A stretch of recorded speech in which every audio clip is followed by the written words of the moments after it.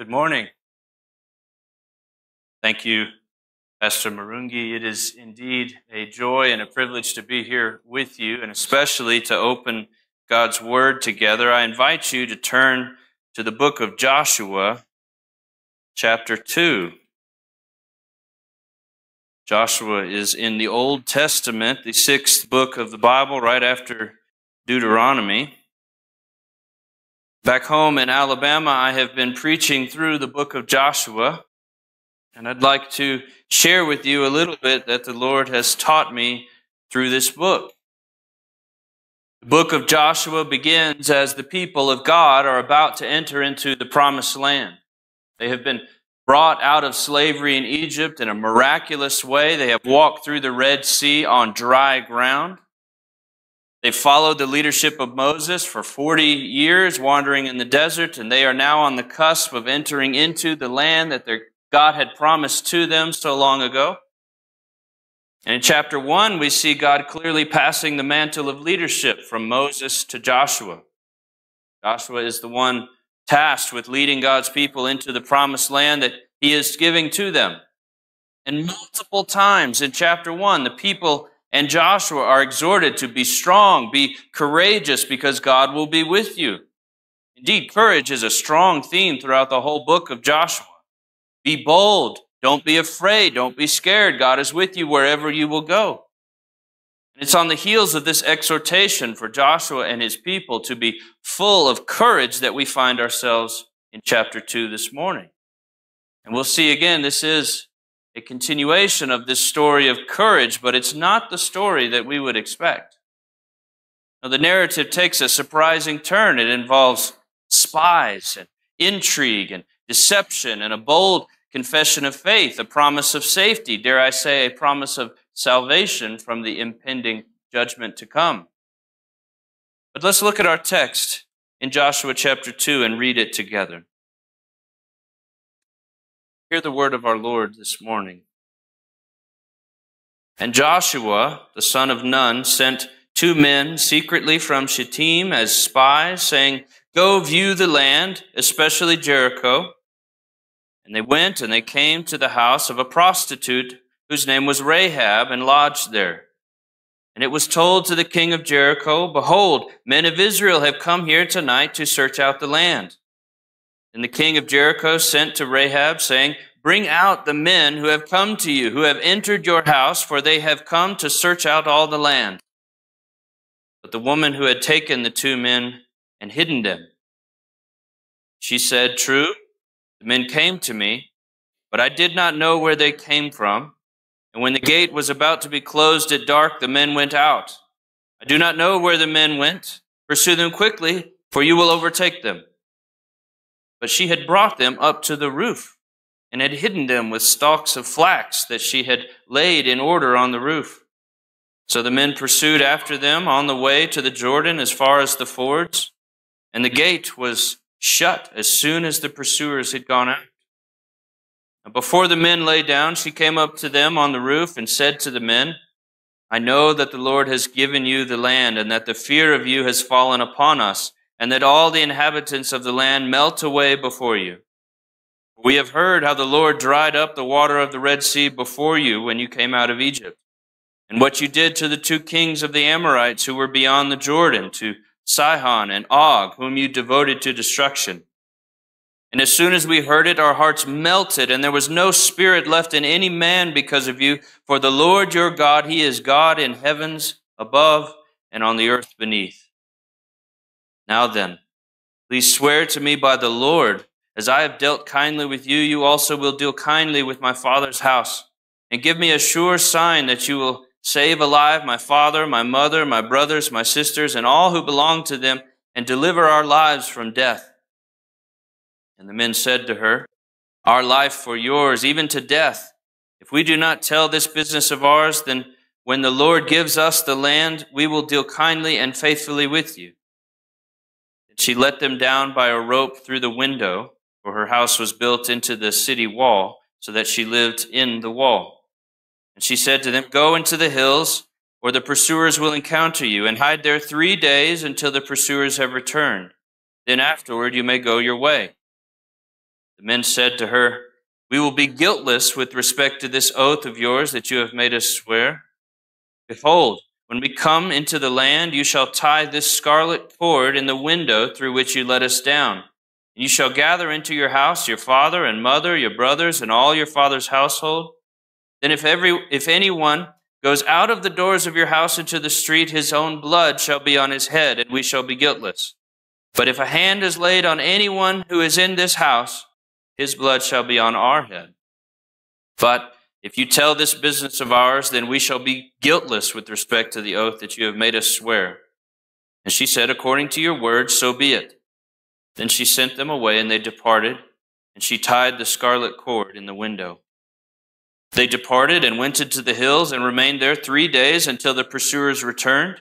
And the pursuers searched all along the way and found nothing. Then the 2 men returned. And they came down from the hills and passed over and came to Joshua the son of Nun, and they told him all that had happened to them. And they said to Joshua, "Truly the Lord has given all the land to our hands, and also all the inhabitants of the land melt away because of us." This ends the reading of God's perfect and holy word. Let's pray one more time. Our Holy Father in heaven, we pray that you would speak to us. Speak through your word. Shape us, mold and fashion us as we come to receive the food of your holy word. Teach us more of yourself. Pray. In Christ's name, amen. We will frame our study this morning in terms of 2 major points. These are 2 surprises, we might say. First, we'll see the surprising mercy of the Lord, and then we'll see surprising faith. Surprising mercy and then surprising faith. Let's begin by looking at the surprising mercy of the Lord. By my count, there are at least 3 instances of the mercy of the Lord in this chapter. A first instance that we see is that the Lord uses Rahab's actions to bring about great good. Mercifully, he chooses to use her work of lies to bring about the good of preserving the lives of the spies. The story begins with Joshua sending the spies into the land to scout out the city of Jericho. They go to the house of a prostitute there named Rahab. The text doesn't say explicitly why they went there, presumably because that would be a place where foreigners would not be uncommon, where people don't ask too many questions, and so it would be a good place to lay low, to fly under the radar. And somehow, word reaches the king that there are some Israelite spies lurking around, and so the king sent to Rahab, says, "Bring out those men." Now the reader here, as we're going through the story, is starting to get a little tense, get nervous. We'd expect this Canaanite prostitute to now hand over the men. She would want to do well for herself, and pleasing the king in this way would go well for her. But she doesn't do that. And not only does she not do that, she hides the men and then lies about the situation. She says, "Those guys were here. I didn't know where they came from, but they've already gone. If you go quickly, you'll catch up to them." Now, some people get really twisted up into knots as they read this portion of Scripture, because we have a woman praised twice in the New Testament for her faith, which we'll get to in a minute. She's praised for her courageous faith in helping the spies, but she lies. Isn't lying wrong? How can she be commended as a model of faithfulness 2 times in the New Testament while also lying? Well, a couple of brief observations. First, we should note that this passage makes neither an endorsement nor a condemnation of her lying. It simply recounts it. The point of this passage is not centered upon her deception per se. I'll argue in a minute that the chapter focuses on her confession of faith, which we will soon see. But second, we must also remember that when we read Scripture, when we seek to interpret it and apply it, we should interpret the less clear portions of Scripture in light of those passages which are more clear. That's fundamental to good reading of the Bible. We read the harder to understand passages in light of the easier to understand passages. And there are many passages in Scripture that make perfectly clear that lying and deception and falsehood are not consistent with holiness. For example, Ephesians chapter 4 says, "Therefore, having put away falsehood, let each one of you speak with truth to his neighbor. Put away all corrupting talk from your mouth." Indeed, in the book of Revelation, chapter 21, it specifically mentions liars as being destined for the lake of fire. Being a liar, I would argue, makes us more like Satan because we have Jesus' own words, who says that Satan is the father of lies, John 8:44. We're not called to imitate Satan. We're rather called to imitate God. And what did Jesus say of himself? "I am the way and the truth," John 14:6. So lying ought to be avoided because it's inconsistent with the very nature of our Savior. And it makes us more like the father of lies than our heavenly Father. So back to our story. If lying is wrong and yet her faith is commended in two different passages in the New Testament, how do we put these two things together? Well, I think we can put them together by remembering the mercy of the Lord. God was kind to use the feeble, though well-intended works of Rahab to save the spies. Two things can be true. She can be exercising commendable faith while also doing it imperfectly and not choosing perhaps the best way to do it. Even though she was trying to do a good thing and a noble thing, she chose to do it in a sinful way of speaking lies. And yet in the mercy of God, her faith in this passage can still be commendable. Because we know that even when our good works are mixed, they're not perfectly pure, which is always the case in this age. God's mercy can still shine through those imperfect actions. And this ought to be an encouragement to us.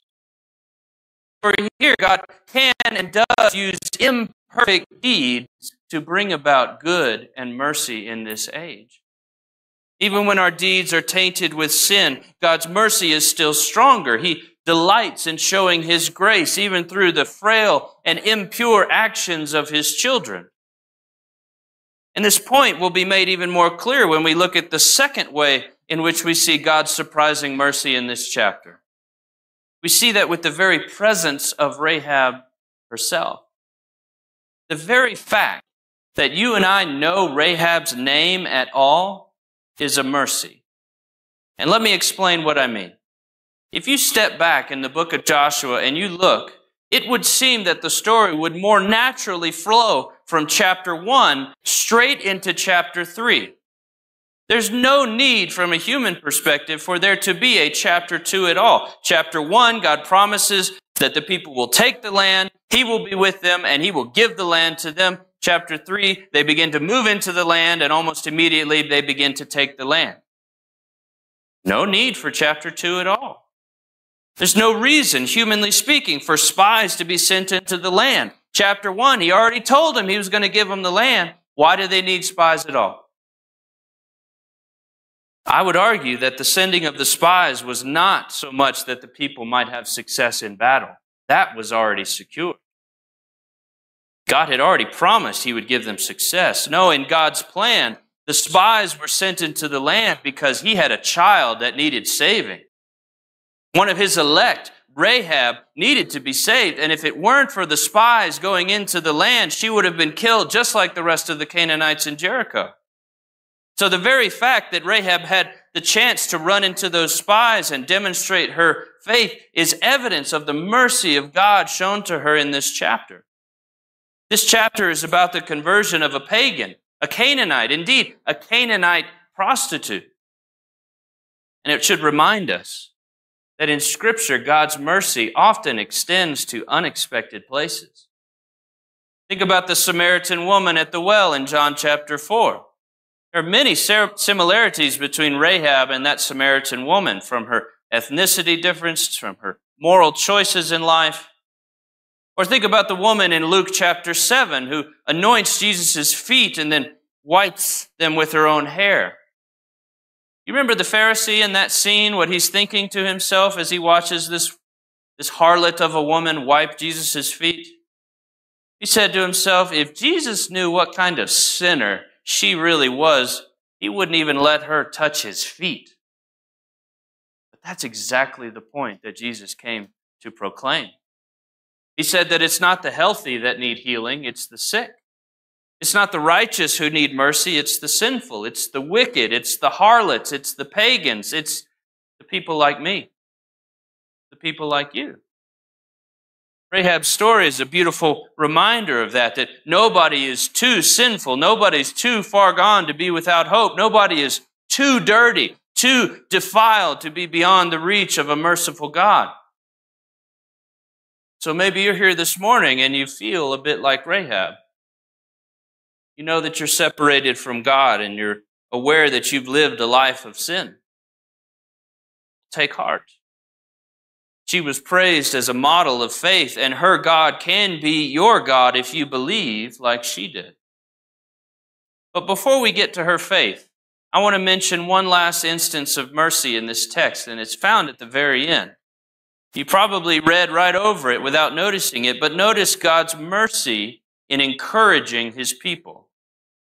His mercy in encouraging his people. At the end of the chapter, the spies eventually get back to Joshua and they report saying, truly the Lord has given all the land into our hands, and also all the inhabitants of the land melt away because of us.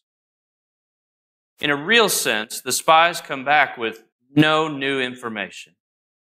God had already told the people that he would give them the land and that the people would melt away. In fact, Moses, in Exodus 15:15, explicitly predicted that Canaan would melt away.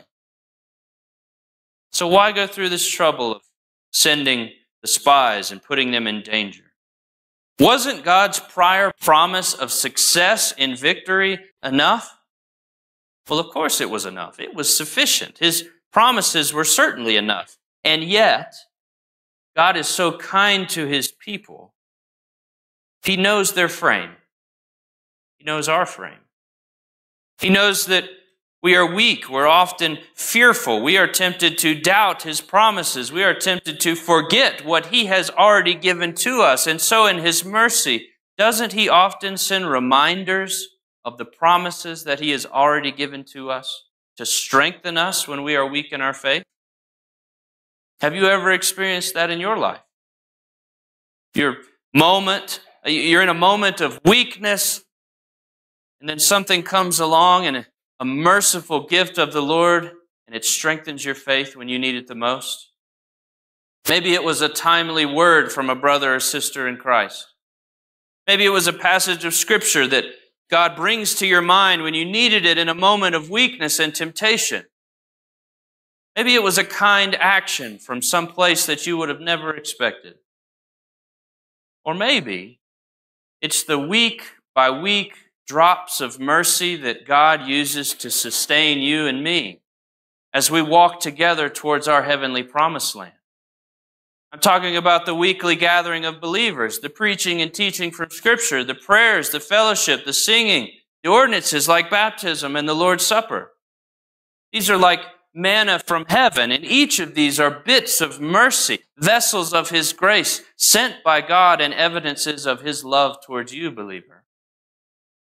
And just like he encouraged the hearts of the Israelites before they went into battle, by reminding them of what he had already promised to give them, so too does God every week remind me and you of his promises and of the inheritance that waits for us ahead.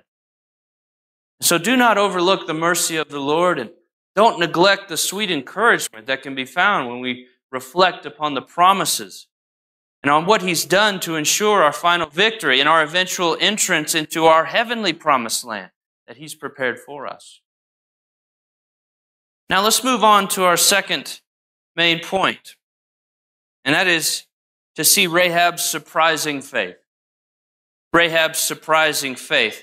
We can look again at what she says to the spies, starting in verse 9. And I want to break down her words because in them we will notice something of the essence of true faith. Verse 9, she says, I know that the Lord has given you the land, and that the fear of you has fallen upon us, and that all the inhabitants of the land melt away before you. For we have heard how the Lord dried up the water of the Red Sea before you when you came out of Egypt, and what you did to the two kings of the Amorites who were beyond the Jordan, to Sihon and to Og, whom you devoted to destruction. Now, as we look through what she says, we can see in her faith a summary of her profession of faith. And there are three words which we can use to remember, and they each start with the letter M. We see first in verse 10, she confesses the might of the Lord. The might of the Lord. He dried up the water of the Red Sea, pointing us back to the Exodus event. He devoted to destruction the Amorite kings, Sihon and Og. You can read about that in Numbers chapter 21. That's your homework. She had apparently heard of the mighty works of the Lord. We don't know how she had heard, but she had heard nonetheless. But her confession doesn't stop there. She moves on from recounting the might of the Lord to describing the majesty of the Lord. The majesty of the Lord. Verse 11, as soon as we heard it, our hearts melted, and there was no spirit left in any man because of you. For the Lord your God, He is God in heavens above and on the earth beneath. This is the confession consistent with genuine faith. God is in heaven and Lord of it, and I am not. It's the same proclamation that the Israelites were supposed to uphold, Deuteronomy 4:39. And yet here we have a pagan professing it. Unlike her Canaanite upbringing, which taught that there were various gods, that each nation might have its own specific local god, she instead confesses here there's only one true God, and He's utterly supreme over both heaven and all the earth. His majesty is not shared with another. But if you'll notice closely, what we have so far is not quite yet the fullness of biblical faith. She affirms the might of God, demonstrated in His works of judgment and redemption. She affirms the majesty of God, that He's supreme over all. But assenting to those truths is not the same yet as true saving faith. Indeed, as James reminds us in the New Testament, we might say that even the demons know that God is mighty and that He is majestic. No, we have to keep reading to see the third component of her confession, and that is her belief in the mercy of the Lord. Her belief in the mercy of the Lord. Go back to verse 12. She says, now then, please swear to me by the Lord, as I have dealt kindly with you, you will also deal kindly with my father's house, and give me a sure sign that you will save alive my father, my mother, my brothers, my sisters, and all who belong to them, and deliver our lives from death. Here we see an image of the heart of true biblical faith. Genuine faith is never content merely to confess that there is a God. Genuine faith is not even enough to say that the God of the Bible is the true God. Even the demons say that. No, genuine faith presses on to take refuge in God. As one commentator put it, true faith never stops with brooding over the nature or the activity with God, but runs to take refuge under His wings. Her faith was more than a mere assent to the might or the presence of God. She pressed further, seeing within His character no mere terrible dictator, but a good and merciful Lord.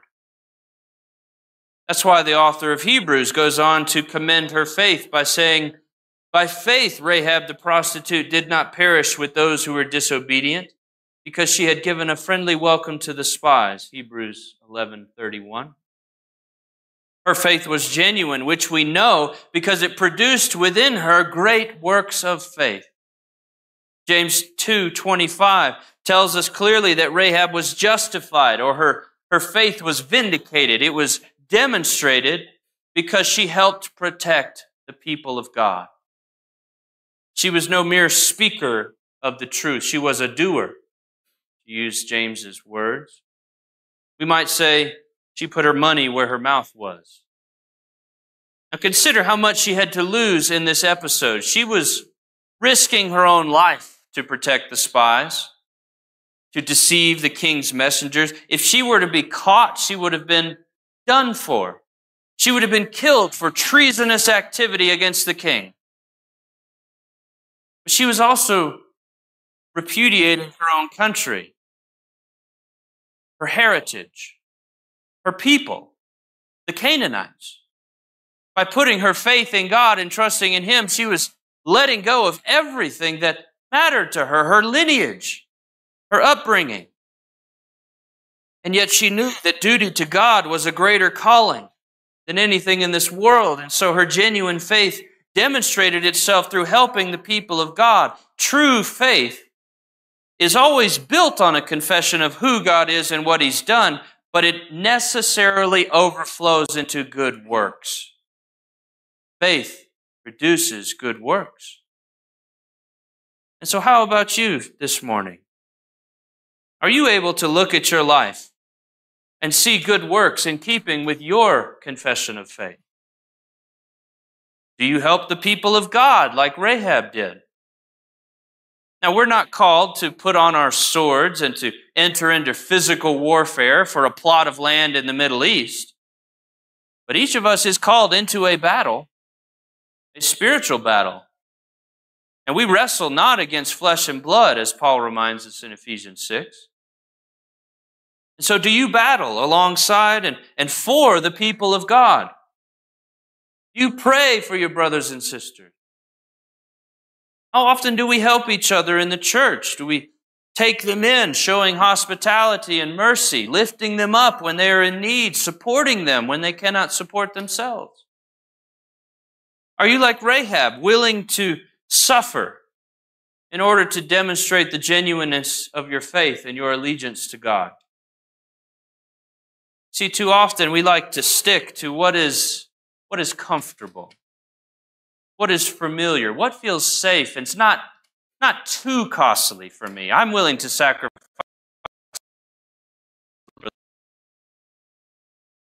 I can apply it in a different way. Recall with me that Rahab's faith was built upon what she had heard. What she had heard about the mighty works of God in the Exodus and defeating the pagan king. She believed because she had first heard, which is what we would expect because we all have read Romans 10, which says faith comes by hearing. That makes sense. And so, I ask you, how often do you speak of the mighty works of God? How often do you talk about the greatest act of mercy, which is Jesus Christ dying on the cross to save sinners? You certainly have Rahabs in your life who may hear and believe, but in order for them to believe, they must first hear. And so let us be generous in speaking of the works of God, remembering, like Rahab, that our God is merciful, but in order for them to embrace mercy, they must first hear about this merciful God.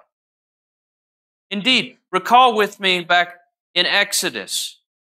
You remember when God is revealing Himself to Moses. He describes Himself in Exodus 34. How does God describe Himself? Does He say, the Lord, righteous and just? It's not what He says. That would have been true.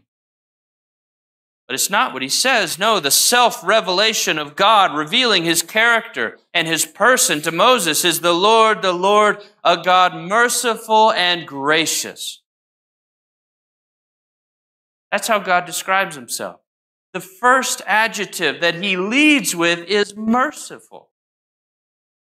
And so we should spread the good news of the mighty works of our majestic and merciful God. Because we know that no sinner is too far gone. There's nobody that you know that's too pagan. There's nobody that's too wicked, too dirty that the Lord cannot redeem them. And the whole time, that we're speaking, that we're interacting with the Rahabs in our life, we remember that message of mercy applies to us as well. Each of us is just like Rahab. We were born not into the people of God. We were not born in the household of faith. We were born, as it were, into a pagan nation like Rahab, a nation of sinners, a nation condemned to death. We were all in Adam. He was our father, and our heritage was sin and death. But God, being rich in mercy, delighted to send his Son to die in the place of sinners, in the place of the sons of Adam. And all that is required for life in him is to believe. Believe the messages like Rahab believed what she had heard. Believe that Christ has come, that he has taken the punishment of wicked sinners, the punishment that people like me and you deserved, and he bore it on the cross, dying for sin and atoning in our place, and simple faith in him, a fleeing to him for mercy, like Rahab trusting in the Lord for mercy. That's all that it takes for us to escape the coming judgment. But the coming judgment of this world is not coming at the edge of a Hebrew sword. No, the final judgment will come not when the walls of a city fall like Jericho's do in chapter 6. No, the judgment will come when Jesus returns. And he will separate the sheep and the goats, the believers and the unbelievers. And those possessing faith like Rahab will be ushered into eternal paradise, into the heavenly promised land. But those who continue to reject God will receive a worse sentence than any person at Jericho received. The hard-hearted will enter into eternal judgment in hell. And so don't let that be your case. Trust in Christ today, and you too can be saved from the wrath to come. Simple faith. Faith in the promises of God, that those united to Christ by faith will be spared from eternal death. That is the offer that is extended to you today. Indeed, that promise of eternal life, life through Christ, Christ dying in our place, is also pictured in our text in another way. It's actually seen in a second way in the Lord's table, which will be celebrated later today. You remember our text leaves us with Rahab sending out the spies, lowering them down by a rope from the window. And she ties a scarlet cord into the window so that when the army comes, they will know which house is to be saved. And I won't elaborate on all the connections, but this scarlet rope points us backwards to the Passover event. You remember right before the Exodus, the angel of the Lord went over every house in the nation of Egypt, killing the firstborn of each household, but showing mercy to the households that had blood over their doorposts. Blood and judgment and mercy are inextricably linked together in Scripture. And the blood-colored cord highlighted Rahab's house becomes the means of her escape from judgment, that her house might be passed over when the army of judgment comes to Jericho. And so too, you will recall also that the New Testament picks up this theme of the Passover and explicitly calls Christ our Passover lamb. His blood is the means of our escaping judgment. His blood is what averts the wrath of God. His blood is that which is the propitiation for our sins, which means his blood absorbs every drop of righteous wrath that God has aimed at you. So instead of wrath, believers now receive blessing. Instead of death, we now receive life. That's pictured for us in our text in the scarlet cord, and indeed in the table, which we will celebrate later today, where the body and blood of Christ, pictured in the elements, is separated. Like manna in the wilderness, like a good report from the spies, God encourages the hearts of his people by a reminder of his provision, of the blood that has been shed for us, that Christ has been slain, the Lamb's blood has been spilt so that you might be spared. Remember those promises. Hear the good report. Let your hearts be encouraged by the promises of God. And let us remember the sacrificial work of Christ in our place. Let's pray. Our Holy Father in heaven, we praise you and thank you for the gift of a substitute, of a sacrifice whose blood was shed so that we can be cleansed. Lord, that cleansing is pictured in the baptism that we just saw moments ago. It's pictured in our text, in Rahab and her family being saved from the coming judgment. And Lord, it will be pictured in the Lord's table, which is ahead of us today. Lord, we ask that you would bless the preaching of your word, and may the promises be planted deep within our hearts, and may we receive your implanted word with meekness, because we know that it is indeed able to save our souls. We ask this all in Christ's name. Amen.